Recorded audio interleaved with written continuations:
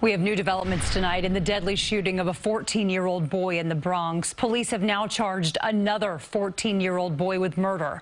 Police say Jacob Bourbon was shot in the chest on Thursday while he was with his friends in the lobby of this building on East 194th Street. They originally thought it may have been an accident, but after an investigation, a 14-year-old boy has been charged with murder, manslaughter, and 2 counts of criminal possession of a weapon. No other details in the incident have been released.